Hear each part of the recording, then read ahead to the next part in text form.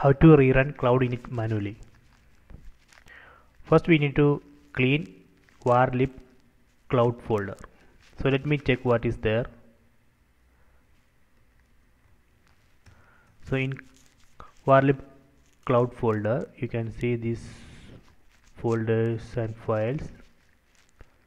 So let me clean it.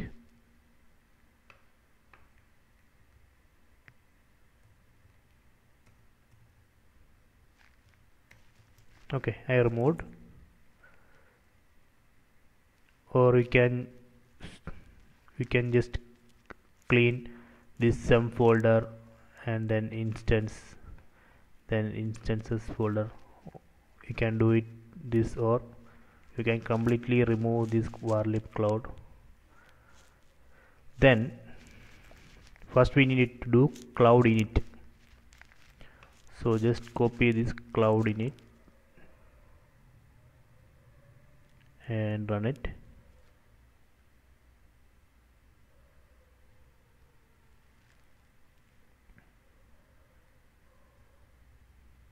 Okay, it's done.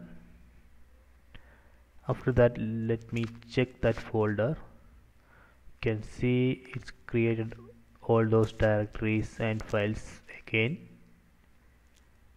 So you can also see the log in var log cloud-init.log. So there you can see the log.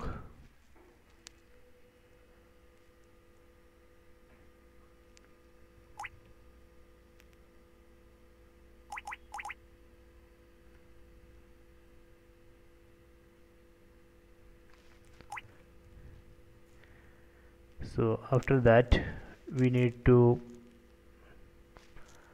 run this cloud init modules -m final.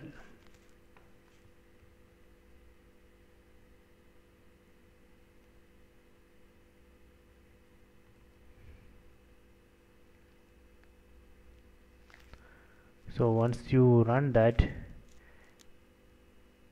it start executing the user data or this instance script. So it's executing this instance script varlib cloud instance script part 001.